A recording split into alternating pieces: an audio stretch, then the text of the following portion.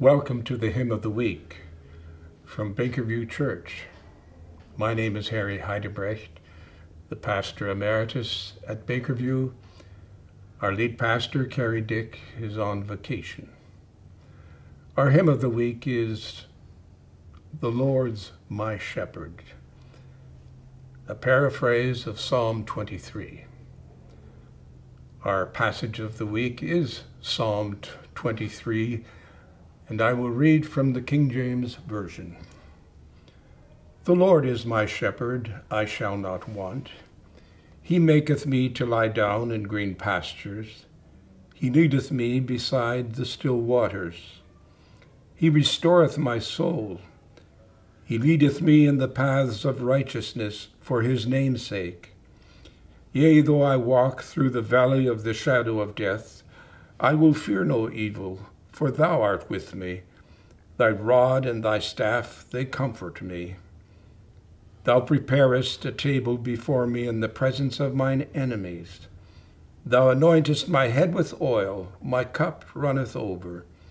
Surely goodness and mercy shall follow me all the days of my life, and I will dwell in the house of the Lord forever. The hymn of the week takes us back 3,000 years to the church's oldest hymn book, the Psalter, or better known as the Psalms. It is based on Psalm 23, perhaps the most beloved of Psalms. We add to this passage the words of Jesus spoken almost 1,000 years later, when he said, "I am the good shepherd. The good shepherd lays down his life for the sheep." It's difficult to gauge exactly when it was that David wrote this psalm. Some suggest an early date, when the youthful David shepherded his father's sheep in the valley side of Judea. Others suggest a later date, when David shepherded his people as king. The content of the psalm would suggest a more contemplative and mature David, recalling a long and turbulent life, led by the Lord who remained his shepherd through every season and in all circumstances. Like most believers, the church passes through arid times, times of dryness, as well as times of renewal. With revival comes a resurgence of singing and of new hymns. Following the Great Reformation, the singing of psalms was once again revived, and the Psalter again was a major source of their hymnody. In 1641, an English lawyer and politician named Arthur Francis Rous wrote a new metrical paraphrase of Psalm 23. He submitted it for publication, but the editors gave it such a thorough workover that only about 10% of his original paraphrase survived their scrutiny.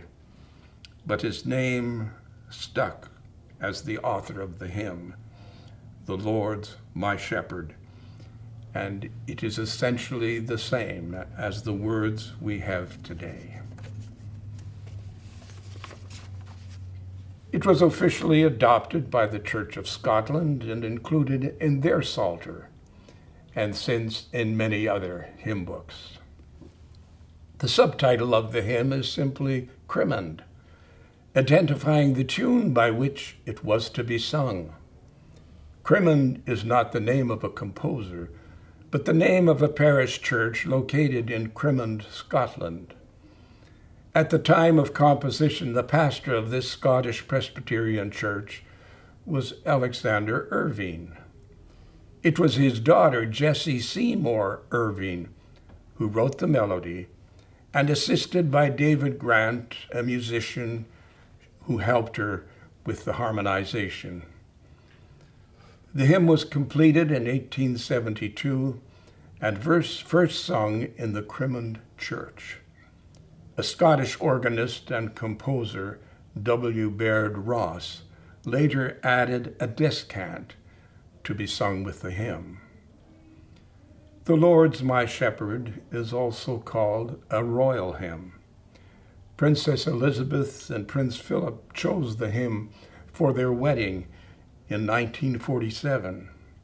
It was sung again by the Westminster Choir in 2012 at the diamond anniversary of Queen Elizabeth II's ascension to the throne of England.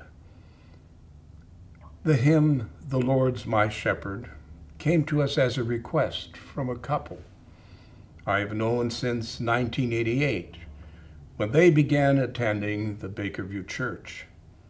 They became members and were invited to serve at the entry of the church as welcomers and greeters to those who came to worship.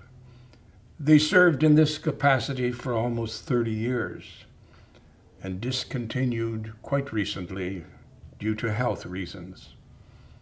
When I inquired about the reason for choosing the hymn, she said she sang it in her youth together with her 3 sisters. She had sung the descant because of her high soprano voice.